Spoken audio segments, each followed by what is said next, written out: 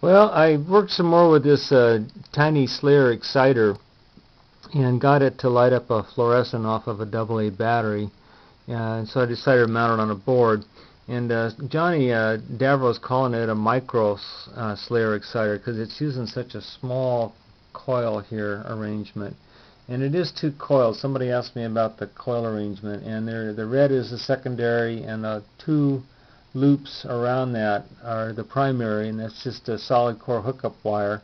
This is 32 gauge. It's about 1 3/4 inches long, and inside there is a ferrite rod, and the situation will not work unless you have one of these ferrite rods, and that's a ferrite rod that I got at Radio Shack. I put a little stick on it to adjust it with, but it's a choke, and I took the wire off the choke and just used the rod part, but you have to have that to tune that with, and it won't work without a ferrite rod. It won't work with an iron rod or a bolt or a nail. You gotta use a ferrite rod.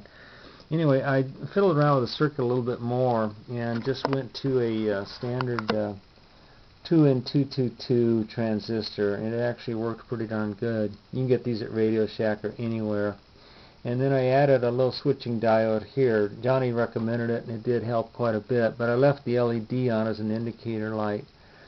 And the resistance is 22K, and it's an extremely simple circuit, but you got to do it right or it won't work. And the one coil is round clockwise and the other one is round counterclockwise, and if you can't remember how you did it, just switch the leads here when you get it built and it should fire right up. And like I say, you must have a ferrite core for this tiny one to work. The other Slayer exciters you can get away with nothing on the bigger ones, but not these little ones. You've got to have a ferrite core. And I think Slayer was the first one that showed that recently, but I actually did this about a year ago. I was working with these adjustable ferrite core inductors. But anyway, this is pretty darn neat. This little thing here, this cement battery thing, it only puts out about 1 volt and in the microamps range, but it makes a great receiver tower for one of these Slayer exciters. And that's a good use for one of these when they go dead. You can use that or a paperweight. So anyway, but there's the there's the wire for the secondary 32 gauge. It's fine wire. Johnny's using finer wire than that, and then I'm just using solid core hookup wire for the primary. Well, anyway, that's the little setup for that thing there.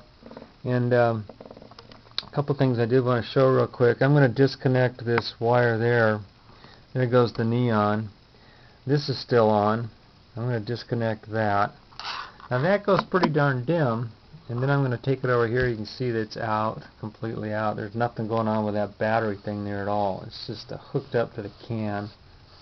Nothing at all. But you put it over here next to the exciter, and there it comes on again. You hook it up to the negative rail basically on this